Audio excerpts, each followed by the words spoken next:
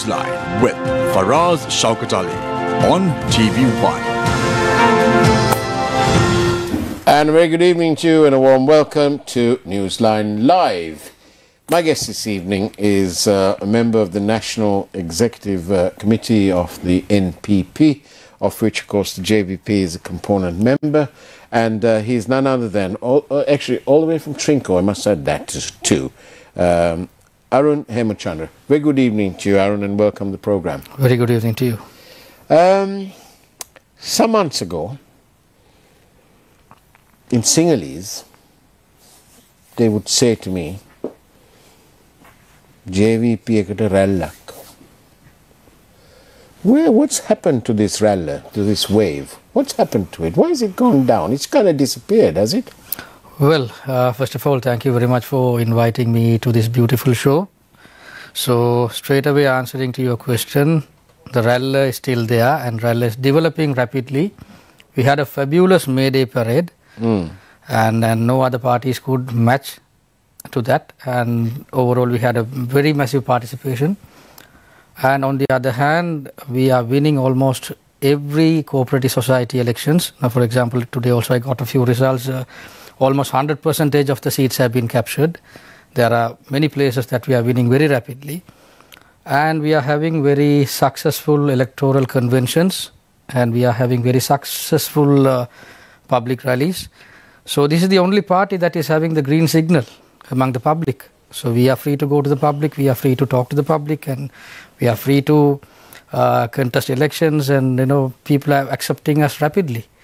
So, but do you feel that, like others as well, do you feel that you are being held back as a party? Yeah, definitely, because we were expecting for an election. We prepared our force to face an election because democratically this is the best way to capture the power. So we were preparing our force in order to face an election. But unfortunately, this president is not in favor of that. And definitely we were prepared to give that system change that the country was expecting, anticipating. And just because we are winning this election, he had done all his best to postpone the election in an unruly manner. What are you saying? Are you saying that this president is not in favor of democracy? Well, they may manipulate the terms whenever that is, favorable to them. But that's not in the beginning he said... That's majoritarian action. Yeah, exactly, because in the beginning he said he came to save the constitution. Yeah. Right, so that's why he had to take oaths as the president, and he was talking various things. But to see now, where is the democracy? They are doing all those expenditures, they are doing all, lavishly spending everything, they are having their foreign trips, everything, but the people's democratic rights have been deprived. So whenever it is favorable to them, they make use of that opportunity, and whenever it is not favorable to them, they deprive people's right. And their exclusive expectation is to stay on that seat. But Arun, isn't this true of every single government that we've had in Sri Lanka since democracy? They all come there and they appear to act per pro, for and on behalf of themselves and not of the people. Yeah, definitely, because especially after introduction of this executive presidency. Yeah. And even J.R. Jayawardena said that in the beginning itself. Yeah. Except making a female into a male or male into a female, he could do everything. Yeah. So it's basically a power greed position. Right. So all the presidents who sat on that executive president seat have misused that seat, and they have made people's fools continuously. So this executive presidency is also one of the main reasons for the devastating status of this country. So do you think that actually, my next question actually after this initial one was going to ask you, what happened to the waves of support that the NPP appeared to have, and you kind of answering this. But my second question was going to be, why do the people seem hardly concerned anymore? Are they fed up? They've been held back so much. The successive governments are not delivering on anything. They make empty promises, oh, we'll have this for you, this for that. It's almost like somebody saying, look, we'll have water on your table.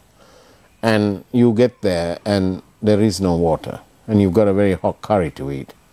And you know what's going to happen to you. You're going to be on fire.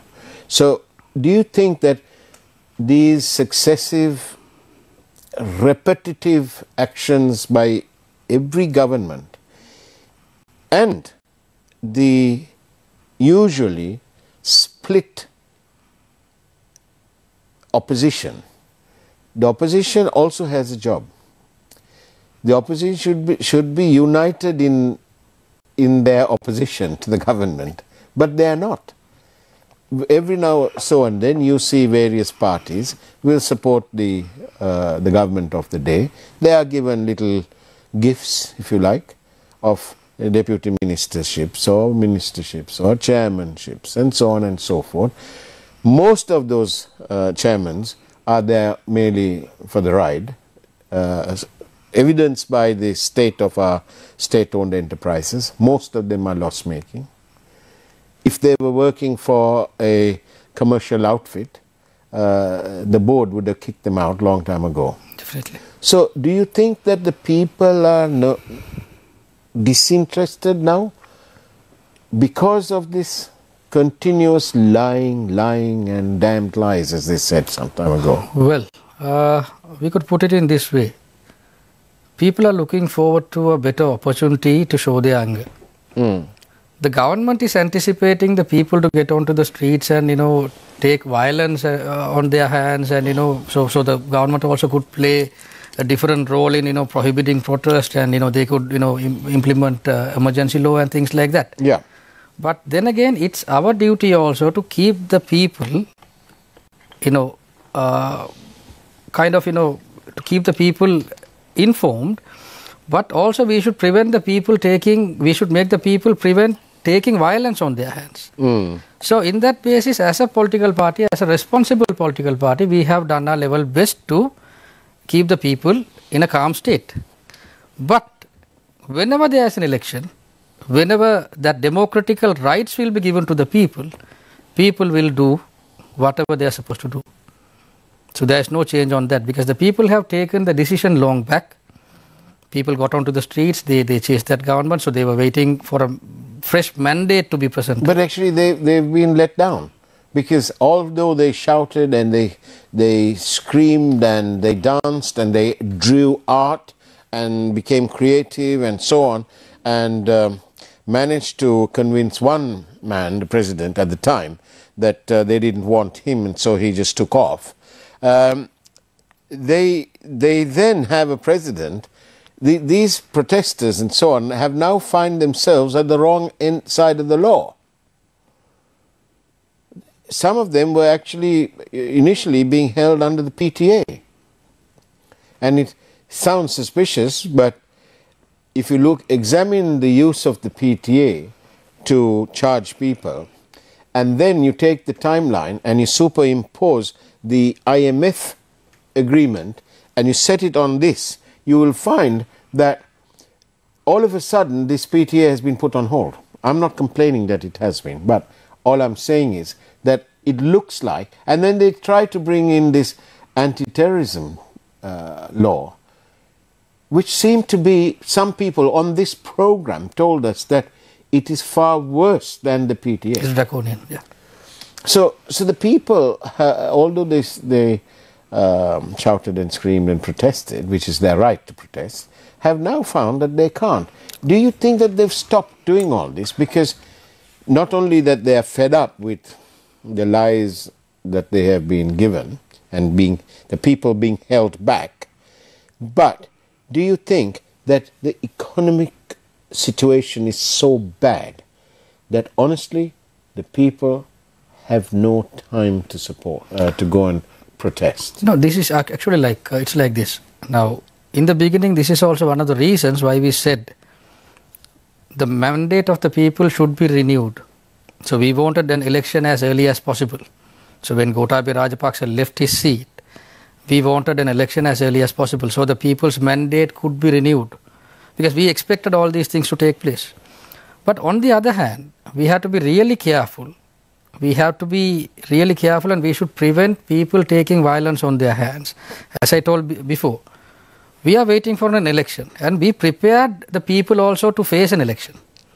So only by that way we could, bring a permanent solution to this problem, because the mandate should be renewed, and with a new mandate the new government will have an opportunity to work accordingly, and we believe we can form a government with the new mandate, and we believe that we can provide solutions for most of the problems. Because you're from Trinco, but you had your higher education in Kandy at that wonderful school there at Trinity, but mainly because you're from the east, from Trinco, do you think that the people there are ready for a remarkable change, as in to discount the mainstream parties, which are the derivatives of the UNP, so the UNP, the SJB, or the derivatives of the original SLFP into various other things that includes SLPP now? Do you think that the people in that area are ready to make a new change, out of the box? Let's vote the NPP in. What indication do you have if that's the case? Yeah, definitely there is a very big opportunity, because all these governments, all these mainstream parties that were ruling this country has been cheating the people throughout. And we do believe that the people could start a new dialogue with us, and we are, practically we are facing a lot of positive signs. So we are talking to the people directly, we are talking to the people without any agents, we are talking to the people without any proxies. So we are talking to the people, and we are finding out what is the real problem that they have, and there is a very vital opportunity for us to play a good game there. So we believe that the change is near, just like the other parts of the country. In the east also there will be a change in this. Do you think the people in the east have the Tamil speaking people, do you think they have got fed up of the promises and the undertakings made by the so-called main party from over there, like say the Tamil National Alliance? Actually, yeah, we could talk about TNA, and also we could talk about the other Muslim political parties. Yes, indeed. So we could put it in two different ways. One is the mainstream government, and the other thing is the brokers, that they play a big role by cheating the people by being a part of the government. So the people are very angry with those agents, because they say now at the moment the people are very fond of us. They talk to us, and we had very successful campaign in the east, and they invite us to organize more and more campaigns. And especially what they are expecting is they want to have a direct contact with NPP, and they expect us not to take these brokers or these agents along with us for any of the campaigns. So they say without them this will be a better place. So they are the people are really ready to work with us. So Arun, how communal minded are the voters when it comes to casting their vote? Would the Muslim voter in the east vote only for a Muslim party, and would the rest of the Tamil speaking people, the Tamil people, would they only vote for a Tamil party? And isn't that being communal? People are really understanding the truth, because for example, in the last parliament election, the biggest campaign among the Muslim community was against the former President Gotabaya Rajapaksa, and they described him as a racist, and in order to defeat him they wanted the Muslim seats to be increased. But wherein if you see in the parliament, some Muslim members, they had put a slogan or whatever, a kind of a badge saying that say no to 20th Amendment, wherein they voted for the 20th Amendment. So, the people's mandate have been kicked, simply speaking. So, in that instance, what we could understand is, these political agents were always betraying the people's mandate, and they were making use of their they were making use of the situation for their own benefit. So in that case, there is a very big chance for us to work with the people in the east and north and also in the upcountry. And we are making use of that, and definitely there will be a change in the near future. It's very interesting talking to you. Arun Hemachandra, member of the NPP, the national, and also member of the National Executive Committee of that party. We'll take a peek at this evening's headlines and come back to you and discuss this further with Arun Hemachandra. See you on the other side of the break.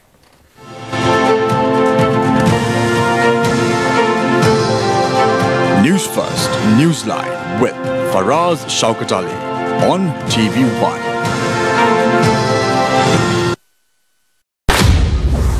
Chinese national who was released on the letter of State Minister Arun Fernando and later arrested is a wanted man in China. Immigration officials to deport him soon.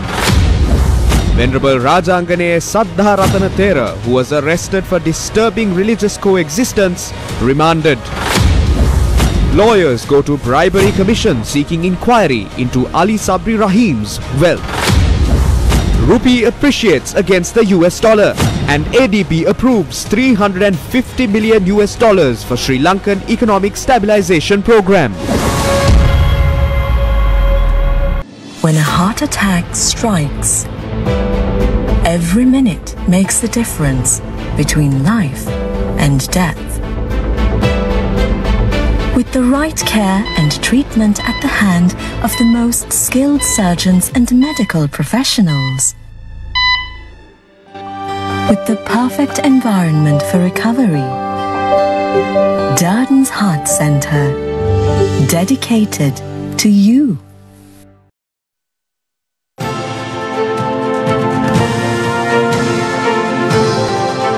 News First, Newsline with Faraz Shaukat Ali on TV1. And welcome back to Newsline Live. I'm in conversation with member of the NPP, Mr. Arun Hemachandra, who, by the way, hails from Trincomalee. Arun, tell me, isn't it being communal when you have members of the minorities voting only for very specific, those little parties, whereas those parties can never make up government? And then so those little parties are forced to jump into bed with whoever wins the election. Isn't that being communal? When is this going to change? Do we need minority parties? Well, we should have a party that recognizes the rights of minorities, equal to the other people in the country. So what we feel is, rather than people negotiating with whoever the agents, it's better for the people to negotiate with us directly. So we have started that campaign. We are talking to the people directly. We are looking for their problems and we are addressing their problems. So in that basis, what we feel is throughout the history, these parties have been, betraying the people. So in that mean, what we expect from the people is to think out of the box. And there's a very big opportunity here, and we are focusing we are focusing in making a better country with equality and justice for everybody. And in that mean, we invite every citizens, especially from north, east and the upcountry, to join hands. What are your grassroots comrades from the grassroots? What are they reporting back? What are the main issues they're talking to you back? Well, the economic crisis, it's devastating. Yeah. People are losing jobs. People, those who are living in the villages, are returning back. And the farmers are having a very hopeless future. The cost of production has gone up drastically. And especially if you take the fishermen, they also have the equivalent problems. Okay. Because there is a very big problem with the kerosene oil. The prices have gone up. Yeah. All their day-to-day, the fishing gear prices have gone up. And what about the tourism industry over there? Yeah, the tourism industry is not booming as expected because we lack a lot of skilled laborers, which the government is not interested on focusing. Is that because the trained people have all left? Yeah, all left because most of the industries are leaving the country. And then recently also I read an article saying that one of the top garment companies leaving because the skilled laborers are leaving the country and they have a very serious shortages of staff. So likewise, if we take the youth population in the country, they are living hopelessly. And I think we should address this part more and more because a hopeful youth population only could bring some kind of a future to a nation. So in that context, if we see the youth population in the country is always thinking about leaving this country. So if we have that kind of a youth population, how can we go forward? And Mr. Faraz, like what kind of steps have the government taken to hold this population in the country? They have no future. They have no jobs. With the economy shrinking, so therefore we've got a little bit more petrol to play around with now. Yeah. But what's the point? People aren't earning enough money. My wage is down by 1/3. To tell that in Sinhala, they said, we will make a inna hitana ratak, a livable country. But now they are telling us to leave the country. The minister is, What kind of brain drain do you guys get out in the East? Well, many professionals are leaving. Now, there are 2-3 different categories that we could categorize. One is, the normal unskilled laborers. The other part is the skilled laborers. And the other part is the, intellectual part. Many doctors, lawyers, engineers, bankers are leaving the country.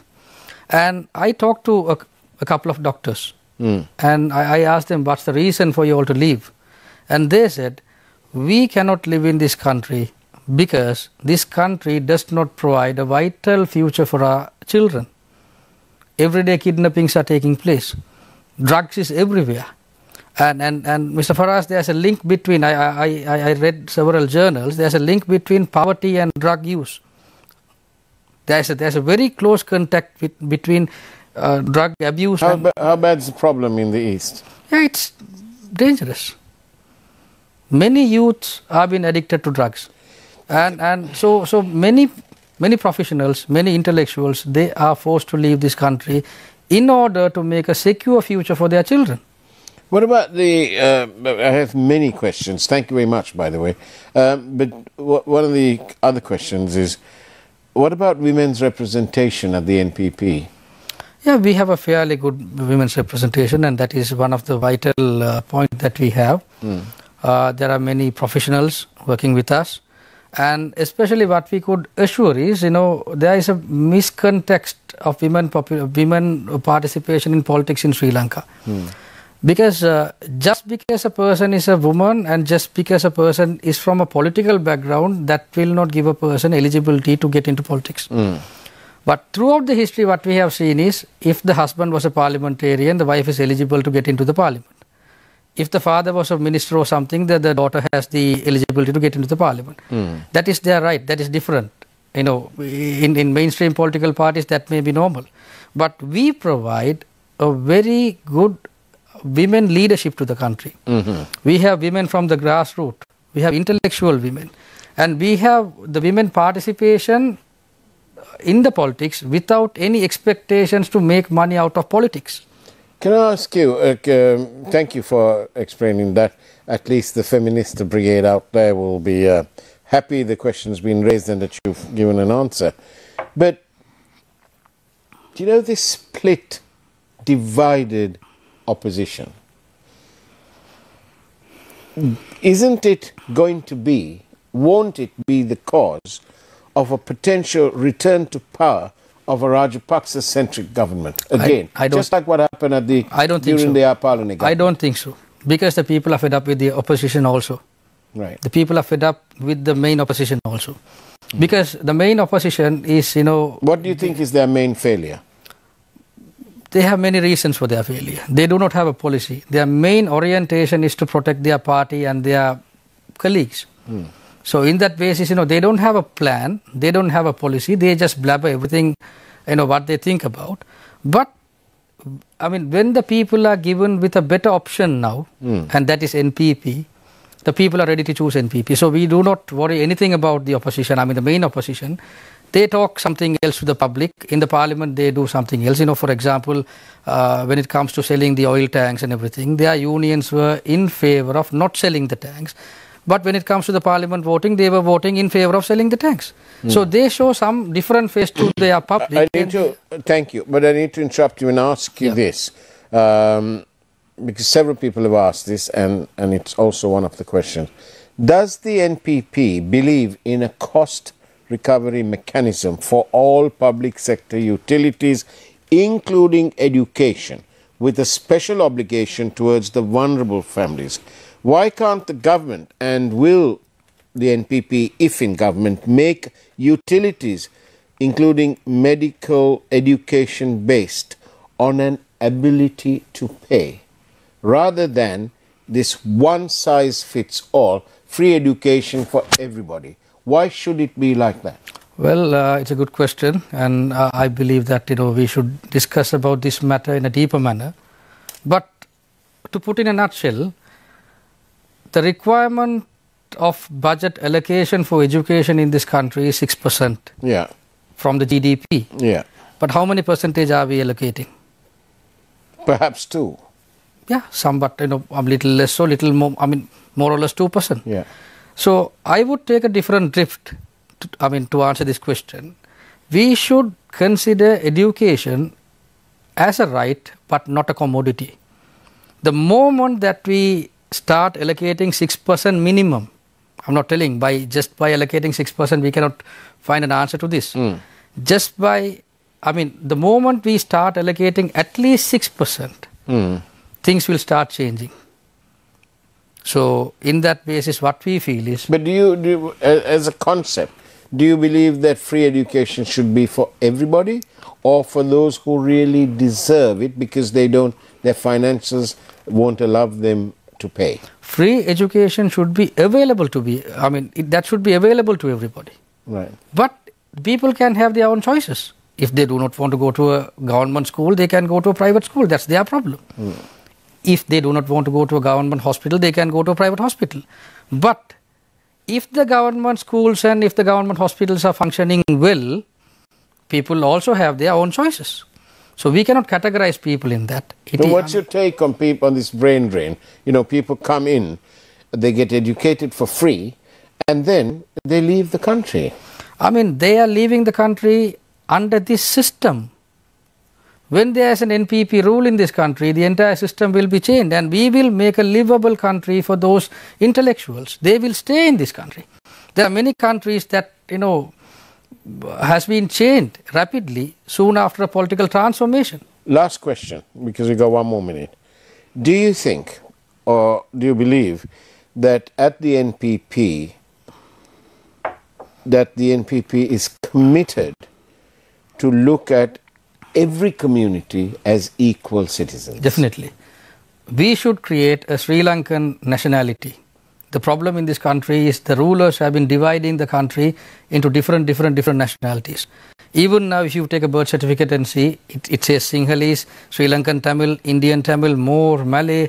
So we should come up as Sri Lankans together. Only with that, only by building up a national unity in this country, only by bringing up Sri Lankan nationality, we can move forward as a country. Without that, we don't have any choices. And are you saying that it is the NPP who can deliver just what you said? Definitely. Arun, Hemachandra, thank you very much for being on Newsline Live. And that's the way it was on Newsline Live this evening. Take care. Have a great evening as much as you can. And, of course, God bless you all. It's now time for the Primetime News.